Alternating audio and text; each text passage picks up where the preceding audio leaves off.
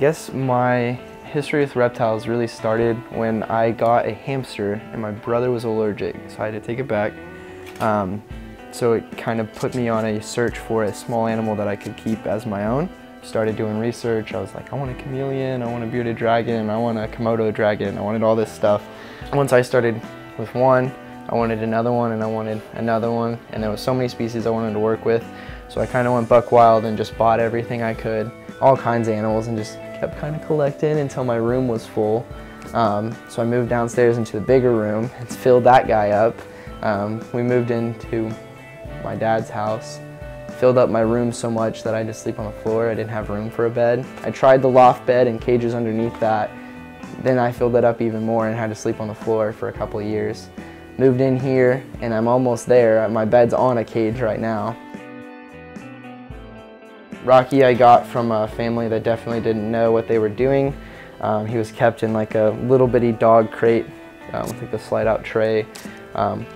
Didn't look like there was any lights on the enclosure, and he was fed green iguana diet, and he's a Cuban rock iguana, which is completely different. And both my parents were always the people that were terrified of any reptile. Like a snake walked across the street, they stomped it every time. And as a kid, like I always took an interest in snakes and how they were venomous and how they would kill stuff and how they moved. After a while, I started making mistakes and animals would die on me, and I didn't really have very many resources, so like a lot of the stuff that I learned was just from trial and error. I did find a group, Southwest Missouri Herp Society. They meet like once a month and talk about reptiles, and that helped a lot with like learning about different species.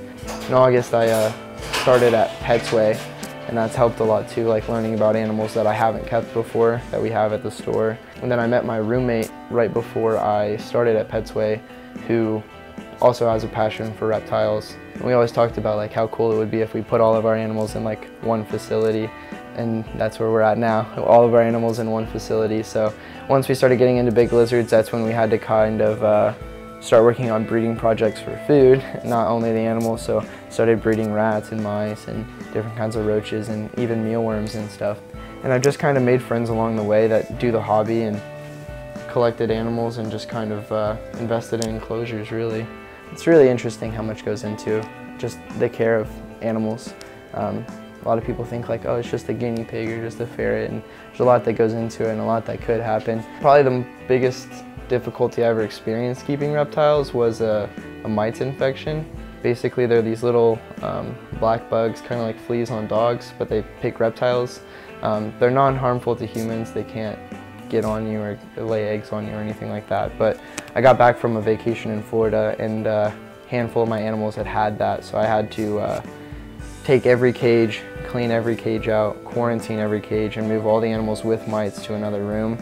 I've been bit by larger monitors 2 times, and definitely hit you hard, and they hit you quick, and you bleed for like an hour or 2 afterward.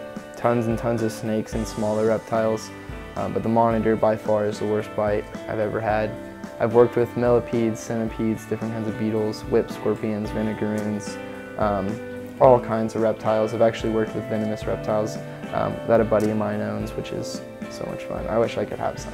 But it's so much fun and so rewarding, because like most of the monitors that I've gotten were jerks when you first get them, and then like working with them enough that you can just reach in there and pick them up is a huge milestone. I think that guy took 3 or 4 months of 15-20 minutes a day of just sticking your hand in there and waiting for him to get curious.